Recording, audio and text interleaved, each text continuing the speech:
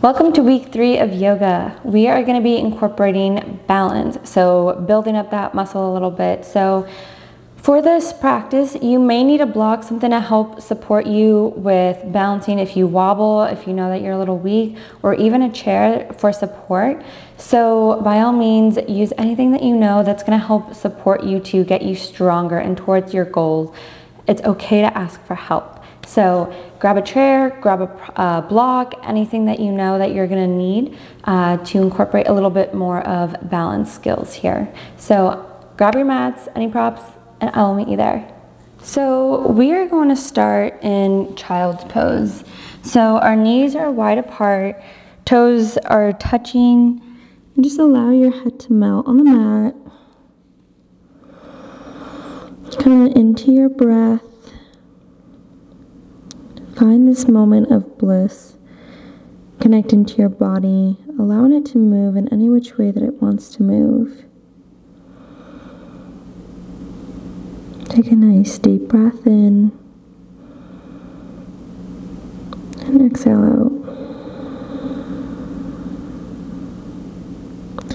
Maybe if you want to incorporate that Ujjayi breath just to loosen up the muscles here, relaxing any tension.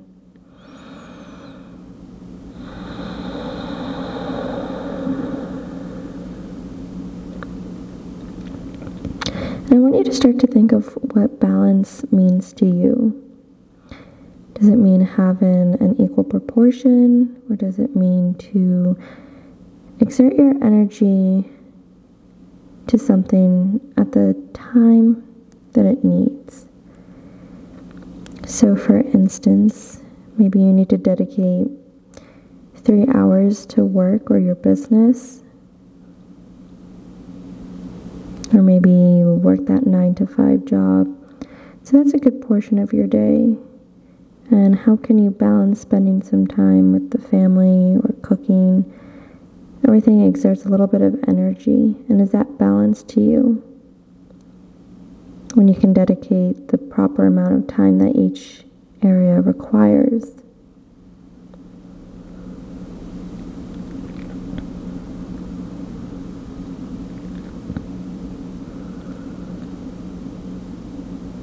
Just gently bring awareness to what balance means to you.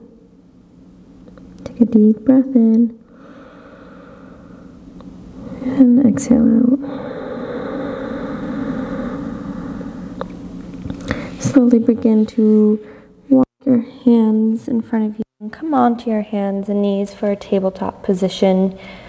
We're going to start by doing some dancing lions. So walk your hands out a little bit further in front of you. Start to lean your hips towards the right, towards the center, then towards the left, then pull them back and continue making these big hip circles, pressing into the L and J space between your hands, the base of your wrists, engaging that core slightly to protect the spine, and just analyze the muscles being involved to make this circular movement. Find your breath.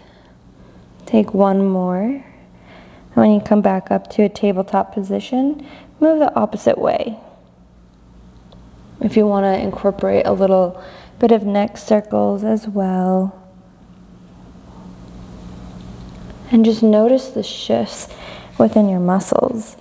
And that may be the way that you were doing it one way feels different.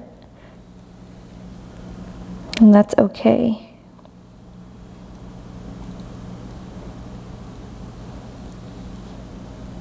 Just being the witness of what's going on.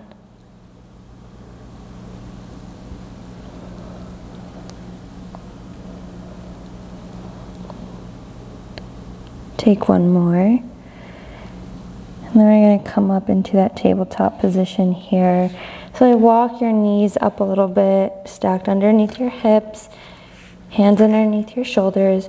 We're going to tuck the toes. We're going to send the hips down and back for our first downward facing dog. Really pressing into those hands, And just hold here, allowing everything to reverse itself. Notice that you might be a little bit stronger holding these downward dog positions. That belly is slightly tucked in. You can have micro bend within the knees. Feel the balls of your feet and take a look at your ankles. Are they stacked and in line with your legs, or do they kind of flare out either direction? What muscles do you need to activate? Or how can you move to create that alignment that feels comfortable, maybe challenging because it's different, but that might realign your whole body as a whole. Take a deep breath in and exhale out. Come back to drop your knees slightly, and we're going to come into a hovering table. So we're coming as if we're in a tabletop position and our knees hover. Engage the lower pelvic floor muscles, engage that lower abs, and really press through that base of your wrist and that L and J space. Really feel the pads of your fingertips pressing in as you press your shoulders away from you. Feel those shoulder blades separate. Find what muscles are being activated here. Remember to breathe. 5, 4, 3, 2, 1. We're going to extend the legs back. Engage those quads to help send those legs back. Press into that left leg. Notice the shift that happens within your hips as you draw that right knee in between your hands. And just hold here. We're going to start to square the hips, reach through the back of that left heel. You're high up on the balls of the feet, engage in that arch, press into that right heel as it's in line with that right knee, elongate that spine. We're going to inhale, press into the posterior chain so your back to help lift you up into a high crescent lunge.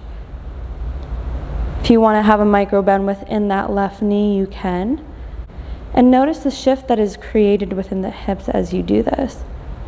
Take a deep breath in and exhale out. Inhale. And on our exhale, we're going to take 3 knee dips. So move towards the toes as you drop that left knee down. Squeeze those glutes, press into your heels, and then straighten that left leg. 2. Yes, you can. And 1. Begin to frame that foot and then send that right leg back and up for a 3-legged dog. So your right leg is pointed towards the ceiling. You're rooted within that left ankle. And then allow that right knee to come towards the mat and pedal out your dog. Find your breath. And then press into that right leg. Reach that left leg up. And then exhale. We're going to send that left foot in between the hands for a high lunge. Pressing up into that pressing into that right heel high on those toes, arches engaged. Pressing into that left heel. Left knee is stacked over. Square the hips, elongate that spine, and reach as if you're pressing your head into someone's hand as you lift yourself up. Hands come up overhead. And notice the difference. If you need a micro bend within that right knee, you can do so. And just hold. Find your breath. Your hips are squared. Maybe you feel it in the left hip flexor. Take a deep breath in. We're going to do those knee dips. So exhale, drop onto that right knee. Press into those heels and activate that right quad as you straighten that right knee. Exhale. 2. And 1. Frame that left foot slowly. Engage that core. Then send that left leg back and up for that 3-legged dog. Point towards the ceiling. And then exhale to release. Press into both feet. Walking one leg at a time. You're doing great. And just notice, observe what's going on in the head, your breath, and the movement of your body. Does it feel heavy or light? And just observe it. It's okay with wherever you're at, because as long as you continue to do these little goals for yourself, then that's how you can improve. But really, how can you enjoy the journey? Begin to walk your hands back towards your feet for a forward fold. So you're pressing into those heels, activating all three parts of the feet. So the balls of the feet from the thumb towards the pinky and the heel. Activating that arch. Really send the hips up like you're trying to stick your butt up towards the ceiling. Belly button is slightly tucked. And allow your torso to melt. Your neck is heavy. Take a deep breath in. And exhale out. I want you to think of an area of life that is requiring a little bit more of your attention, that you haven't been putting enough energy into. What place might that be? Take a deep breath in. The first answer that comes to mind is typically the right answer. And you might not know how, and that's okay. But just bring an awareness that that's what is needed in your life. Slowly press into those heels, activate those hamstrings and glutes as you start to pull yourself slowly, vertebrae by vertebrae, tucking in that belly, rising all the way up. Shoulders are the last to go. And we're going to spread the feet about hip width apart. Tuck that pelvis slightly, so place your hands on your hip and really feel your hips. Are they squared? Do they feel like one's moving in front? Or does it feel like you are tilting your pelvic forward a little bit? Or is your lower back kind of rounded? And then see if you can find some neutral pelvis. If you have a block here or a pillow, you can place it in between your legs. And this kind of helps activate those arches of the feet and those inner thighs. So take a deep breath in. Palms are facing forward, a few inches away from the body. Shoulders are down and relaxed. Relax the jaw and maybe close the eyes. Mountain pose. How's your balance? Are you wobbling? Are you struggling to keep your eyes closed? Are you reaching through the top of your head? I know there's so many cues, but the more you practice, the easier it becomes. It's more effortless. And you don't have to be thinking about every single thing, and you can just think. You can witness your thoughts. Take a deep breath in and exhale out. Your next inhale your hands up overhead. We're going to interlace our fingers besides the pointer finger. So the pointer finger points up towards the ceiling and all other ones are interlaced. We're going to come into a half moon. So press into that left foot as you send the hips over towards the left, and you laterally bend your hands over towards the right. Engage those right obliques here. Press it into that left foot for support and balance. Our chest is posing in front of us, so we're not round in the back. Maybe engage the lats a little bit. The shoulder muscles as you're actively reaching through all the way towards that pointer finger, reaching towards the opposite side of your foot. Take a deep breath in and exhale out. Inhale slowly, come back up to center. Reorganize yourself. Press into that right leg, send the hips over towards the right, and laterally bend over towards the left. Really reaching through your arms. Pulling your arms back towards your ears. Chest is expanded up. Take a deep breath in and exhale out. Slowly inhale, come back up to center. You can release your hands here. Shake out your feet if you need to. We're gonna place our hands on our hips here, press into that left leg. We're gonna come into a Balikasana, crane pose. So feel your ankle being rooted and anchored down. Press it into the pads of the foot, activating that arch. Lift up through the crown, easy on the knee. So you maybe have a little micro bend. Engage that lower pelvic floor muscles, your lower abs. Reach the crown and then inhale that right knee up at a 90-degree angle as if you're about to press onto a box. So really activate and drive through that right knee. Find your stability. If you wobble, that's great. Your hands can either stay on your hips here for support, or you can spread them out or overhead. Find your core, find your balance. 5, 4, 3, 2, 1. Slowly, with control, release that right leg and cross it over your left. Inhale your hands up overhead and exhale, take a nice forward fold. Reaching those sit bones up towards the ceiling. Feeling the rotation of your femur. Trying to keep the knees stacked. If you need a block here to place onto your hands, maybe the chair. Take a deep breath in. This is great for sciatica. And exhale out. For people who have pinched nerves in the lower back or maybe the hips.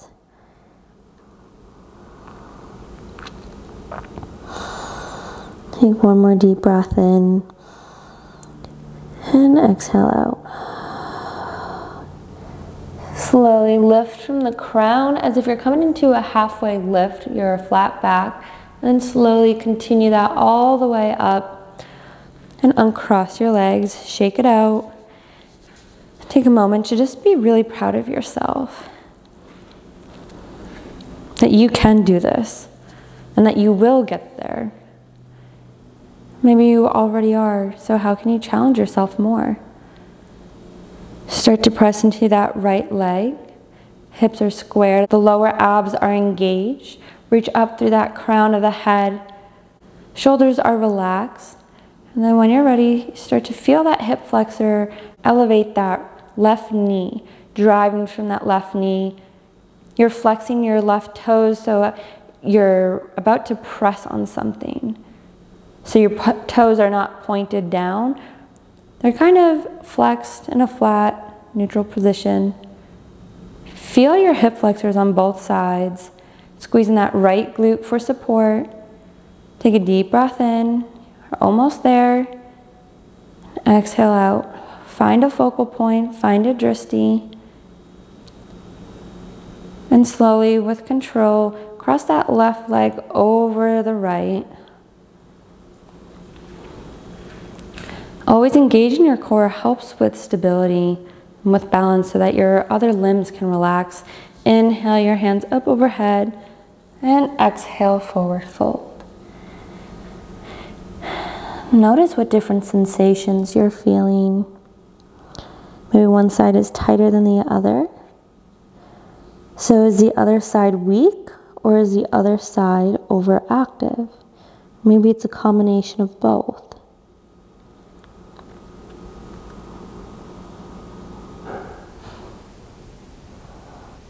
Take a deep breath in and exhale out.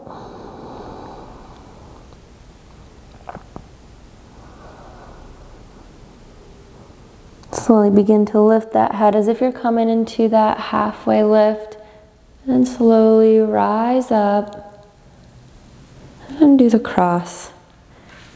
Just notice what you feel. Come back into mountain pose here, so spreading those feet hip width apart. Really look at your ankles. Are they caving in or out? And how can you keep them in a neutral position, meanwhile activating the arches of your feet? Squeezing the glutes just gently here. Lift up from the crown.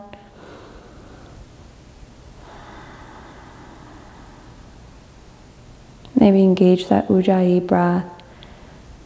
Train your mind to soothe itself in chaos.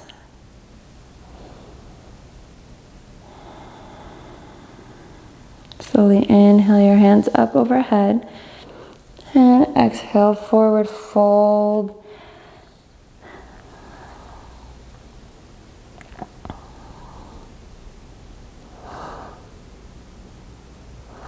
And now you can cross your elbows here, rock side to side, whatever feels right for you. And I just want to ask you, where are you exerting too much of your energy? Energy that it's draining you. Is it somebody? Is it something? Is it a habit? What are you putting too much energy towards that could require a little less? Maybe setting some boundaries. And just be honest with yourself, and that's okay. What's distracting you from your goal?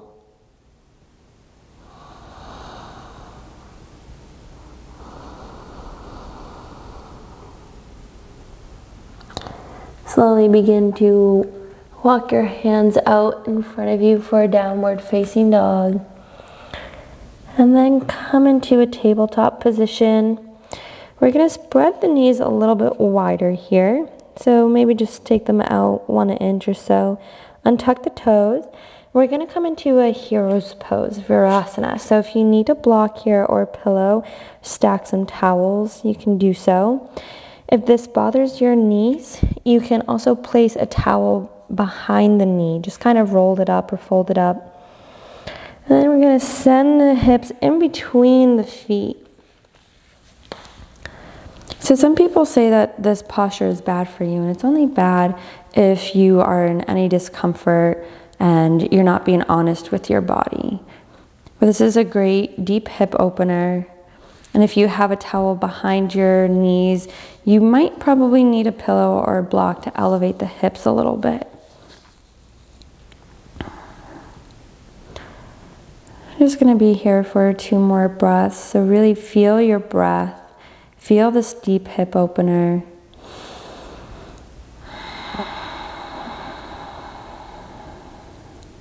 One more.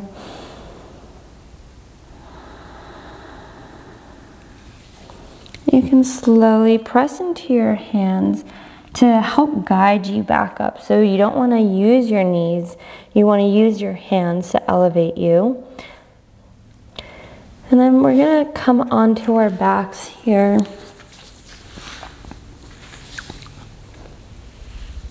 Keep the knees bent.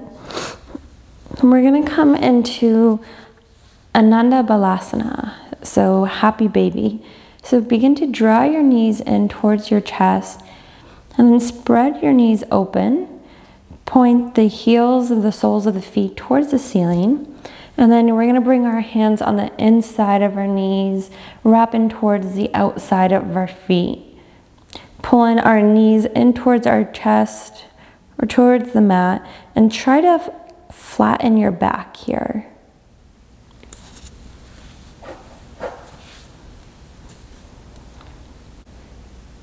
So you're pressing your lower back into the mat, so it's kind of like you're sticking your butt out. Notice the sensations that you feel in this deep hip opener. Maybe you want to rock side to side here.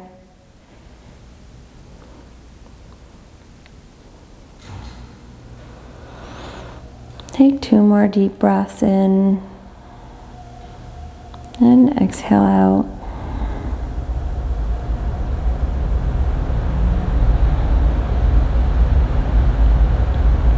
Slowly release the legs here. Plant the soles of the feet on the mat. Knees are still pointing up. And just come to an easy resting pose. Allow the body to adjust itself.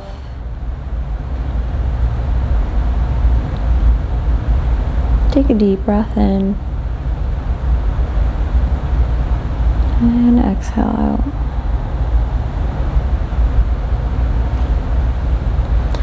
Slowly, with control, you can release your legs here.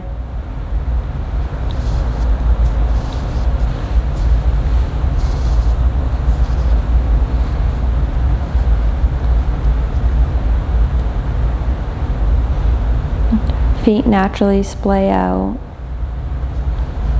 The shoulders are down and relaxed. Eyes are heavy, jaws unhooked.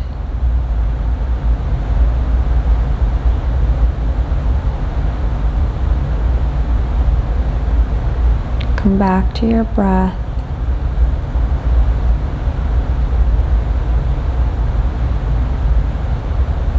And just think what changes need to be made to live a more balanced lifestyle.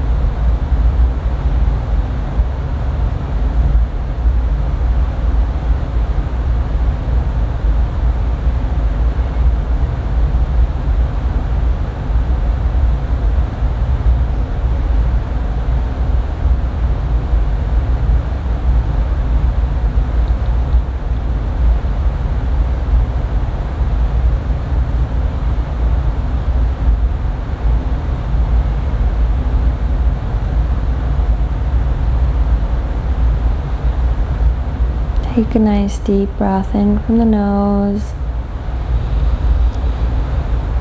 and exhale out.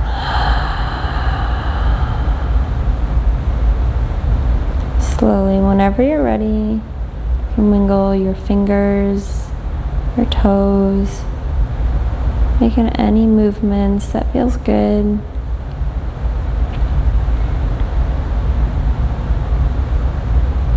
Taking a nice big stretch.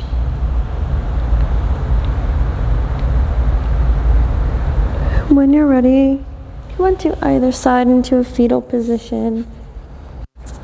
I'll help guide you up and come into a cross-legged seated position.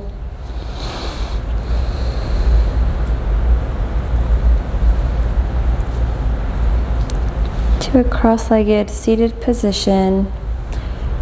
Eyes are closed, hands come onto your knees, sitting up tall, relaxing the upper body, the shoulders, the head. Just take a moment for yourself.